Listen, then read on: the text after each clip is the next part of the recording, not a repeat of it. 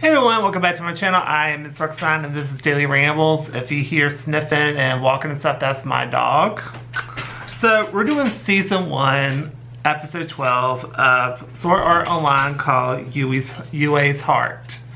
Again, I'm probably bitching that name wrong. I'm very sorry about that. But anyway, so we start off with they visit the teacher's school / church, and basically they're trying to see who see if Yui belongs to anyone in the game, and turns out she doesn't. And they see a bunch of kids that are around her age in the game as well, and they're very scared, and which is rightly so, because you know they thought it was just being this fun game, and yeah, you're trapped there for 2 years. So yeah. So basically, an army woman shows up named Euler and thanks them and says the army's gotten out of control, and basically they've formed like different little factions within it. And so the dirtbag group is one that's got control of the first level. So so she says that her I guess her boss / significant other Thinker is trapped and wants their help. So they agree to go, and Yue's coming with them, and they run into frog demons, which Kurita finds funny because they were super easy to vanquish, and was throwing frog legs at Asuna, which she was not having any of that. So that's like a funny moment. Then they ran into a trap and found a monster that is super strong. Like, they can't even register what level it is. It's so strong. So basically, like, for a side example, so let's say you're playing Pokemon Go, alright, and a Gyarados pops up.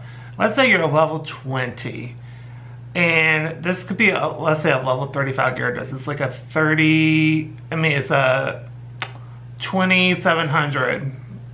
I think it goes up that high. Anyway, just example. So to you, it's just going to have a bunch of question marks at the top because you're not going to know the level until after you catch it, and then that's when you know what the level is. So basically, this is the same type of concept. It's that if you lose in this one, you're done. So anyway, so Yui gets in front of it, and we found out that Yui is an immortal object and defeats it easily. So she got her memories back, and basically she was the AI of mental health to make sure everyone in the game was happy and was having fun with the game, that type of thing.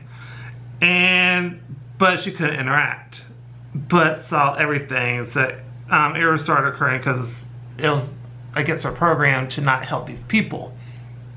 And she saw all these bad things happen, but she saw Kurita and Asuna having fun and actually match what the game was supposed to be like. So she wanted to meet them, and she wants to be with them, but she starts to disappear.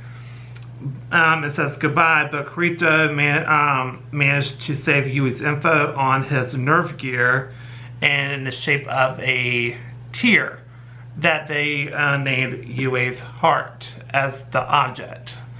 And so they go home, and I thought this episode was really good. I literally give this an A+. I thoroughly enjoyed this episode because you got to see the army in this one. We found out it's not the actual true army. It's just a seedy faction of the main one, and how they interact and how they're just bullies, basically. And how Asuna and Kurita made examples out of them so fast, it was hysterical. Anyway, I thought it was a really excellent episode. I really enjoyed it. The fight scenes were great. You're learning that Yue was a part of the actual system in the game and not an actual kid. That was kind of like a shocker a little bit. And I just overall enjoyed it, and that's what I did for this video. So if you like this video, please go to like, comment down below, tell me what you think of the episode. Do you agree, disagree? Also, if you have any suggestions for any other shows, let me know down there. And subscribe to my channel, helps out a bunch. And thank you to the 2 new subscribers, because we're up to 36.